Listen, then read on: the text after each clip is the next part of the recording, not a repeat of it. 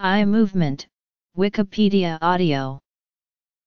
Eye movement includes the voluntary or involuntary movement of the eyes, helping in acquiring, fixating and tracking visual stimuli. Specific systems are used in maintaining fixation when reading and in music reading. A special type of eye movement, rapid eye movement, occurs during REM sleep. The eyes are the visual organs of the human body, and move using a system of 6 muscles. The retina, a specialized type of tissue containing photoreceptors, senses light. These specialized cells convert light into electrochemical signals. These signals travel along the optic nerve fibers to the brain, where they are interpreted as vision in the visual cortex. Primates and many other vertebrates use 3 types of voluntary eye movement to track objects of interest: smooth pursuit, vergence shifts, and saccades.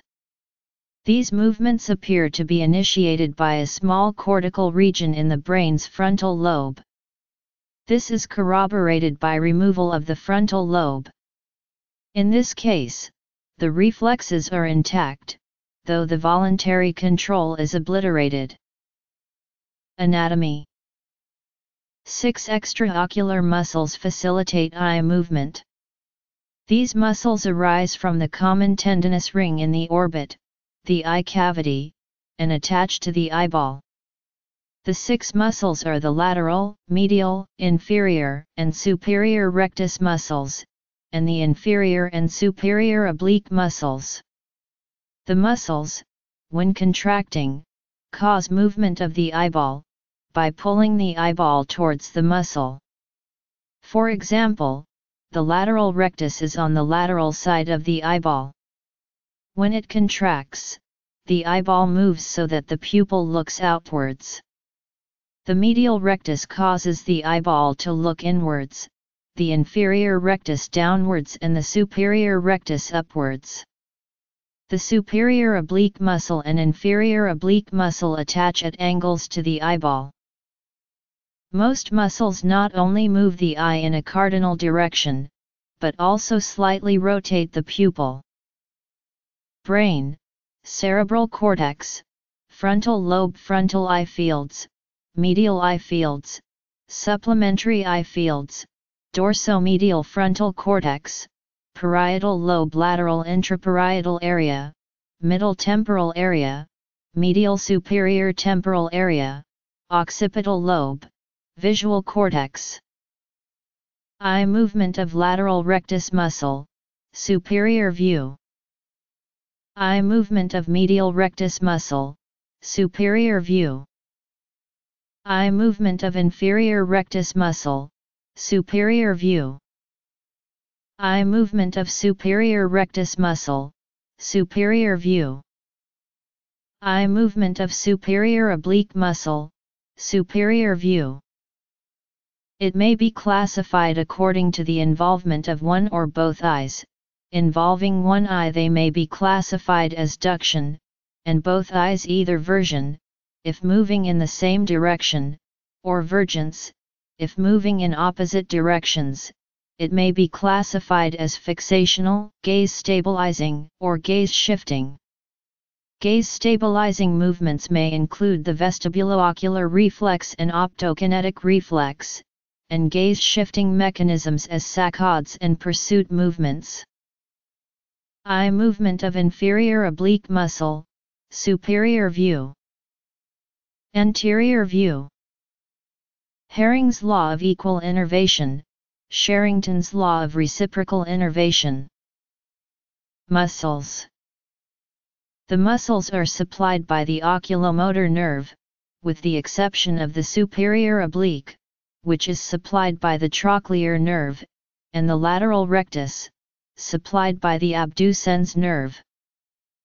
3 antagonistic pairs of muscles control eye movements: the lateral and medial rectus muscles, the superior and inferior rectus muscles, and the superior and inferior oblique muscles. These muscles are responsible for movements of the eye along 3 different axes: horizontal, either toward the nose or away from the nose, vertical, either elevation or depression, and torsional, movements that bring the top of the eye toward the nose or away from the nose.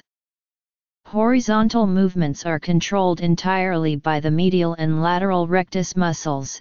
The medial rectus muscle is responsible for adduction, the lateral rectus muscle for abduction. Vertical movements require the coordinated action of the superior and inferior rectus muscles, as well as the oblique muscles. The relative contribution of the rectus and oblique groups depends on the horizontal position of the eye. In the primary position, both of these groups contribute to vertical movements. Elevation is due to the action of the superior rectus and inferior oblique muscles, while depression is due to the action of the inferior rectus and superior oblique muscles. When the eye is abducted, the rectus muscles are the prime vertical movers. Elevation is due to the action of the superior rectus, and depression is due to the action of the inferior rectus. When the eye is adducted, the oblique muscles are the prime vertical movers. Elevation is due to the action of the inferior oblique muscle, while depression is due to the action of the superior oblique muscle. The oblique muscles are also primarily responsible for torsional movements. The brain exerts ultimate control over both voluntary and involuntary eye movements.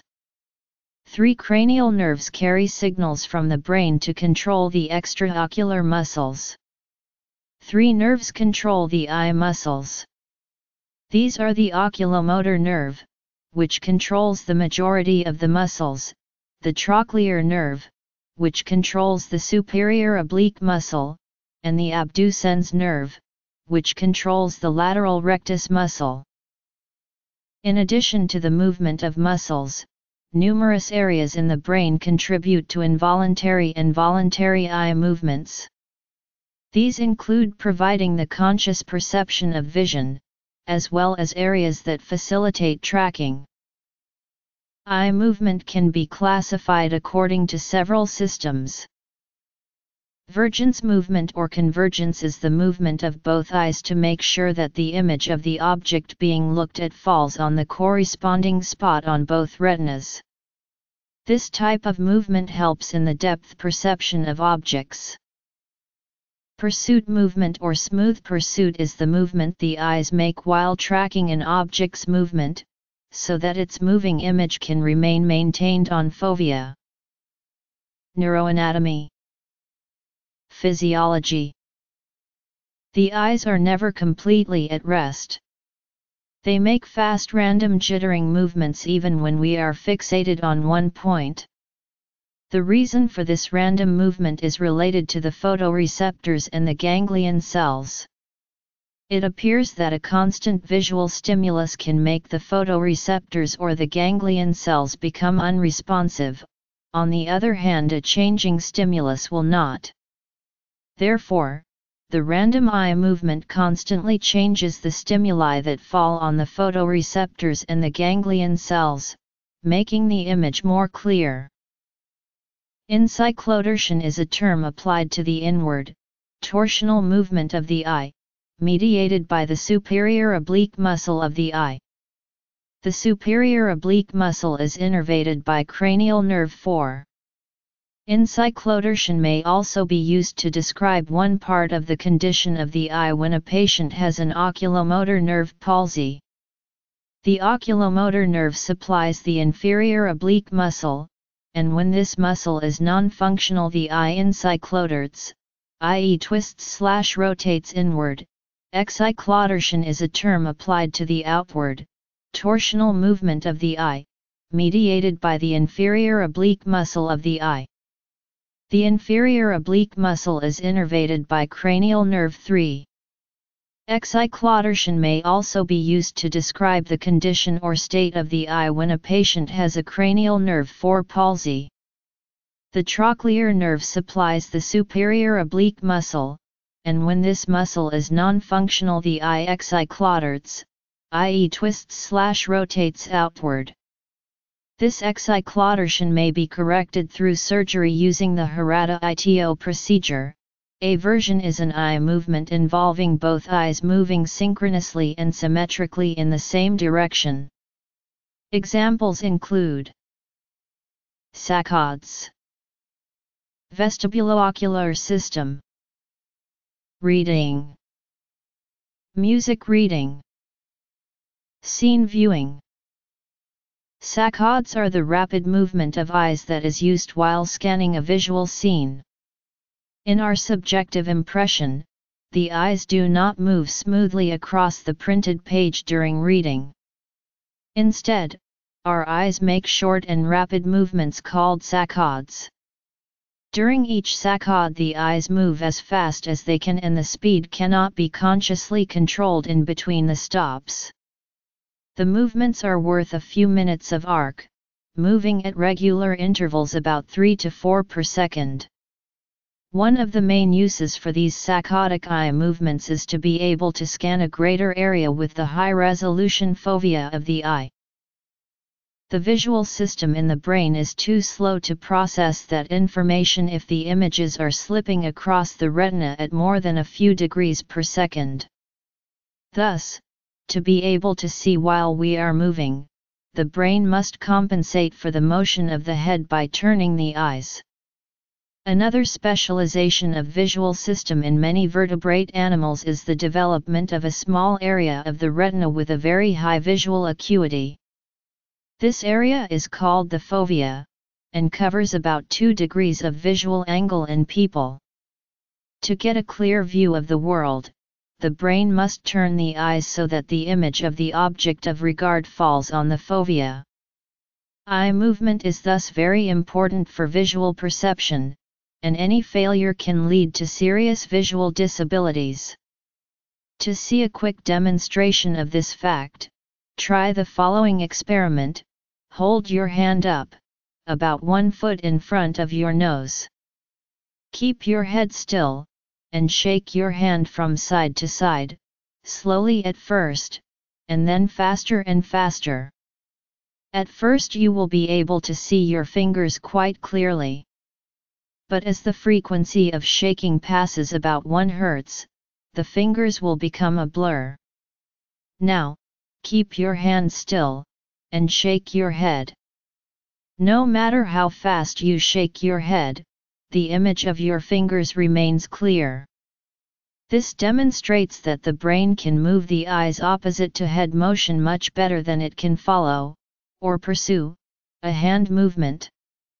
When your pursuit system fails to keep up with the moving hand, images slip on the retina and you see a blurred hand.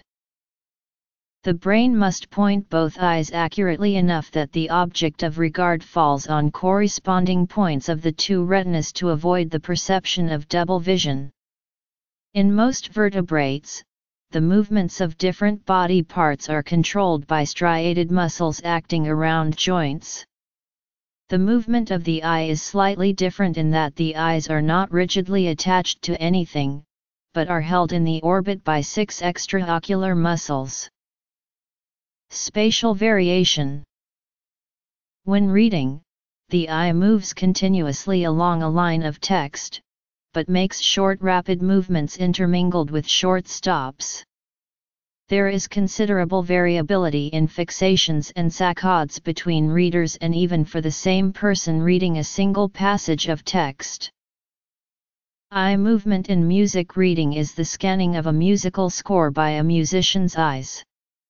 This usually occurs as the music is read during performance, although musicians sometimes scan music silently to study it, and sometimes perform from memory without score.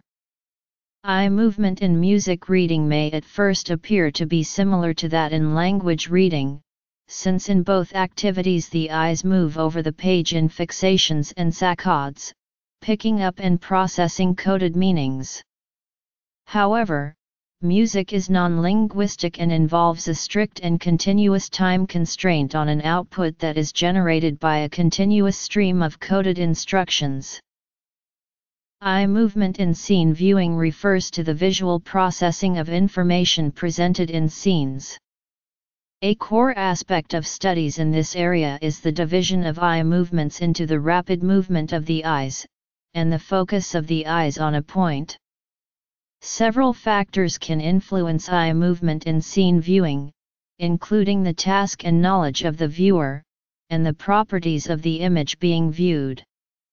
Typically, when presented with a scene, viewers demonstrate short fixation durations and long saccade amplitudes in the earlier phases of viewing an image. This is followed by longer fixations and shorter saccades in the latter phases of scene viewing processing. It has also been found that eye movement behavior in scene viewing differs with levels of cognitive development. Fixation durations are thought to shorten and saccade amplitudes lengthen with an increase in age. Where eye movements fixate is affected by both bottom-up and top-down factors. Even an initial glimpse of a scene has an influence on subsequent eye movements. In bottom-up factors, the local contrast or prominence of features in an image, such as a large contrast in luminance or a greater density of edges, can affect the guidance of eye movements. However, the top-down factors of scenes have a greater impact in where eyes fixate. Areas containing more meaningful features, or areas where color aids the discrimination of objects, can influence eye movements. Images which are related to previous images shown can also have an effect. Eye movements can also be guided towards items when they are heard verbally at the same time as seeing them. Cross-culturally, it has been found that Westerners have an inclination to concentrate on focal objects in a scene, whereas East Asians attend more to contextual information. Average fixation durations last for about 330 milliseconds, although there is a large variability in this approximation. This variability is mostly due to the properties of an image and in the task being carried out, which impact both bottom-up and top-down processing.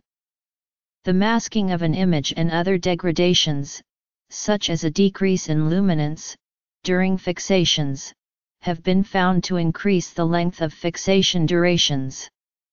However, an enhancement of the image with these factors also increases fixation durations. Factors which affect top-down processing have been found to both increase and decrease fixation durations. The following terms may be used to describe eye movement: temporal variation, disorders, symptoms, cause, selected disorders, vision therapy. In psychotherapy, terminology.